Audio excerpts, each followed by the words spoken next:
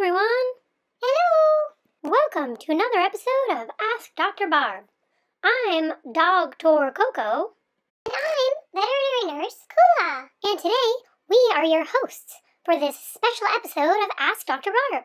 To celebrate Halloween and in honor of Bat Appreciation Month, today we'll be talking all about bats. We even have a special guest who will convince all of you that bats are cute. Hit it, Kula!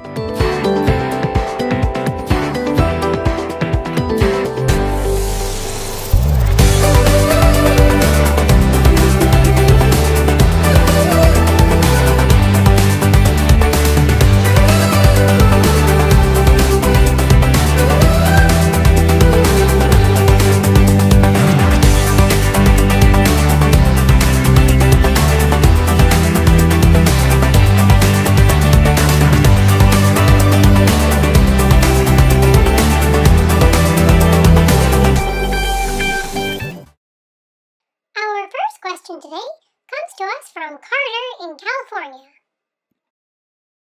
Hey, Dr. Barb, why do bats hang upside down while they're sleeping in the night? Bye-bye. Oh yeah, good question. I wondered that too. Yeah, why do they? I guess it's time we should let Dr. Barb answer. Well, first off, did you know that bats are actually mammals? They are the only mammals that can fly. Unlike birds, bats have trouble taking off into flight from the ground because their wings just aren't as strong.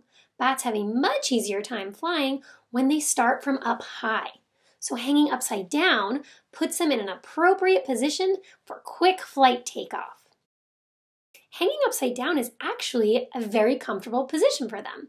Bats' claws are specialized, so they don't have to exert any effort to hang upside down.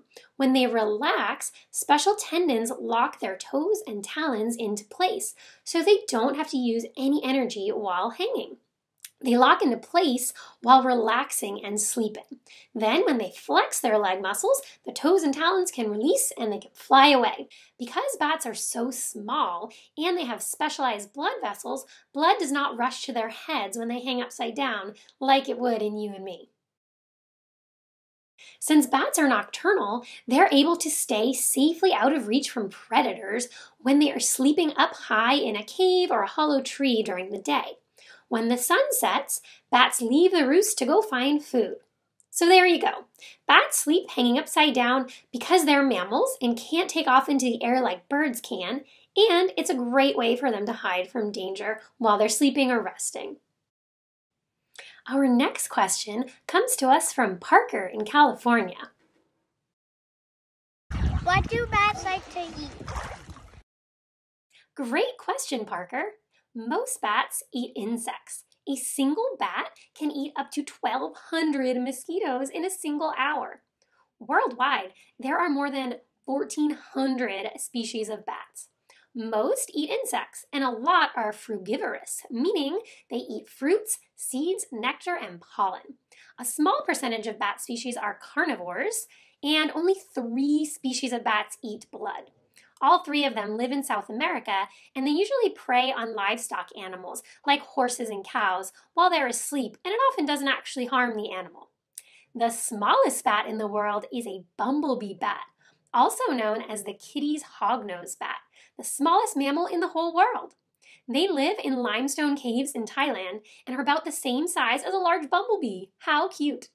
The largest bat is a golden-crowned flying fox, found in the Philippines with a wingspan up to 6 feet wide.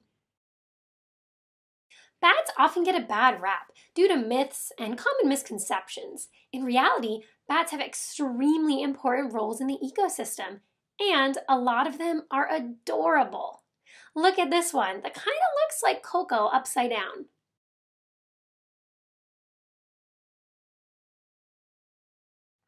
Don't believe me that they're adorable? Well, let's take a field trip to meet one of my favorite veterinary technicians and a cute little friend of hers. Come on. Hi, Shawn. Hi, Dr. Barb. Hi, everybody at home. Shawn is a veterinary technician at one of my absolute favorite places in the whole wide world, the Vancouver Aquarium in Canada. As her job, she takes care of a huge variety of animals, from fish, snakes, sea turtles, sea lions, dolphins, even sharks. Shawn, do you have a fuzzy, adorable little friend with you today? I do. I have a little friend with me. I'm going to show you here. This is Batty White, Batty and she is a Jamaican fruit bat. They live in tropical climates, and as their name suggests, they really like fruit. So she loves to eat banana, as you can see. But yeah, they eat all kinds of different fruits. Eat your banana. Batty White loves banana. She does. Shawn, can you tell us why bats are important for the health of the planet and for people? I can. So bats, when they fly through the tropical forest, they actually poop out the seeds from some of the fruit that they eat. And this actually helps with seed dispersal in tropical forests and regeneration of those tropical forests. Wow, they're so important. And they also can feed on nectar like bees and help pollinate, including fruits and vegetables. And because they eat so many insects, they also help control insect populations. How cool. Can you tell us some more and maybe even show us her wings? Sure. So a bat's wings actually sort of resemble a modified human hand. So this is a bat's wing. Whoa. And you can see all of those bones are sort of like fingers or digits. Yeah. So they have 4 long fingers, and they actually have a little thumb. You can see her thumb there. Yeah. And they actually use that for climbing. So they can be super agile and climb around and get up and get down and whatever they need to do. And they can actually use it for finding food and for fighting and climbing. So it's a multi-tool. Yeah, and holding banana, exactly. Awesome. Shawn, do you have any other fun bat facts for us? I do, actually. Did you know that a group of bats can be called a colony or a cauldron?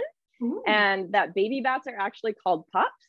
And that bats use echolocation to move around and find food in the darkness, similar to how dolphins find food while they're swimming in the dark ocean. Amazing. Well, thank you so much for stopping by with Batty White to convince everyone that bats are adorable, fuzzy little misunderstood creatures.